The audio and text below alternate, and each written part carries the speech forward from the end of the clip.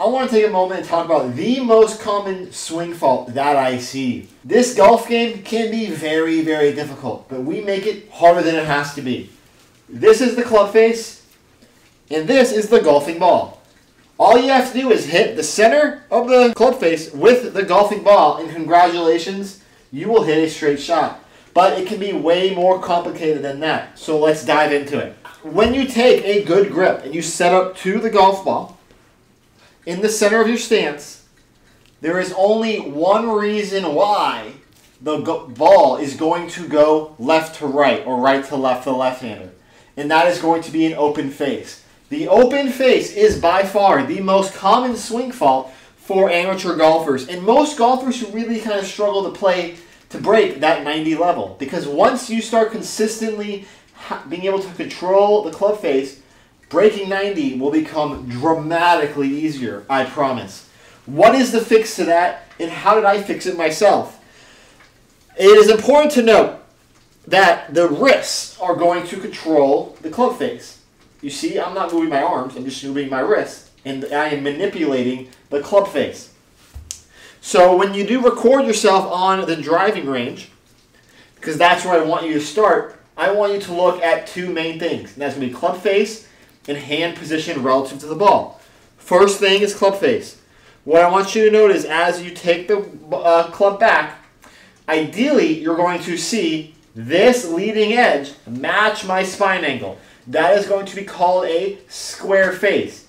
If you see this leading edge being up and down like it is right now, congratulations. Your face is now open. You can tell by the cup in my wrist. An open club face will make the ball spin away from you regardless of how hard or how soft you swing the club. It'll make golf really, really hard. If you are a hooker of the ball, you're probably going to see the club face way aimed down towards the ground. We want it to be aimed along our swing arc.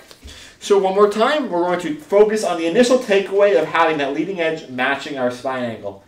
As we bring it back, it's going to open up a little more relative to your path, not towards the golfing ball itself. What I mean is your wrist structure is not going to break down.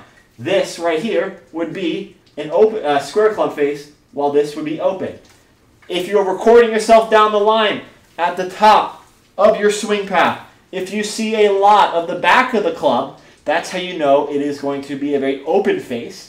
If you see more of the leading edge, congratulations, that's more square. And if you're seeing a lot of the front of the face, that's an extremely shut face. These are checkpoints that you must see in your swing while recording it to ensure that you can deliver it with a square face. After that, after the top of your backswing, you're going to swing it down. Ideally, you're going to see this club be more perpendicular with your spine angle. Now, if you're a little steeper, that's fine. If you're a little shallower, that's fine. What do we not want to see? We don't want to see a left arm parallel, this club shaft being perpendicular to the ground, because that means that you're going to have to come over the ball, across the ball, which is going to lead to the open club face and a big slice. So, now we're about to deliver the club to the ball.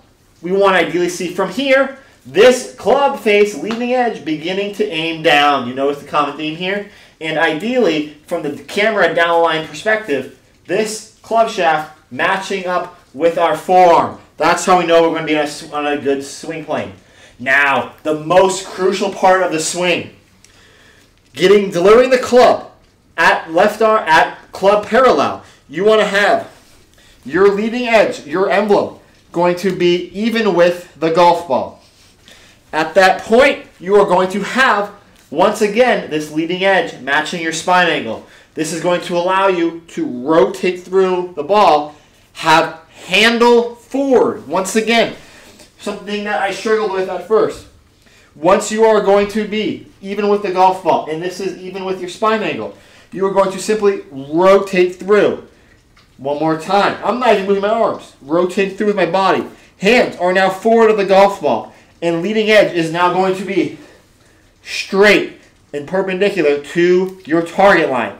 That's how you hit the ball straight. One more time after.